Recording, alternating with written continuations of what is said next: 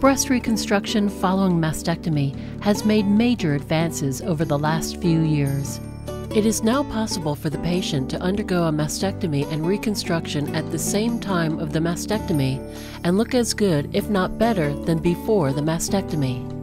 The technique describes the adjustable breast implant developed by Dr. Becker, which is used to reconstruct the breast following skin-sparing mastectomy.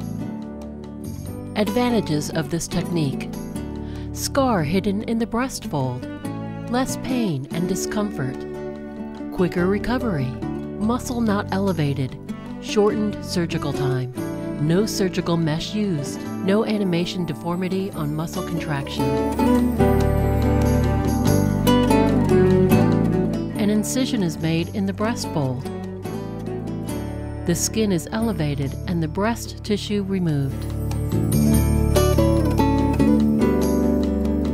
The muscle is seen and left intact.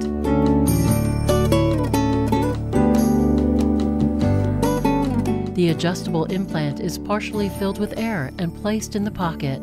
The implant acts as a spacer, exerting virtually no pressure on the overlying skin flap. The filling tube is shortened and attached to the injection port. The injection port is placed in a pocket beneath the skin and sutured into position. The underfilled implant allows the overlying skin flap to contract, elevate, and thicken. The air is then removed from the implant and replaced with saline. The implant is filled to the desired volume.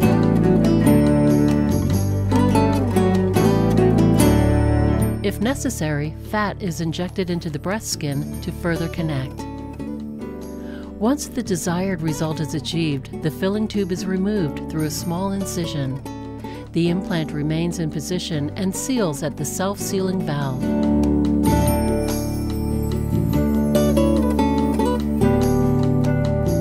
If the patient desires to, the saline implant can be replaced with a silicone gel implant at a later date.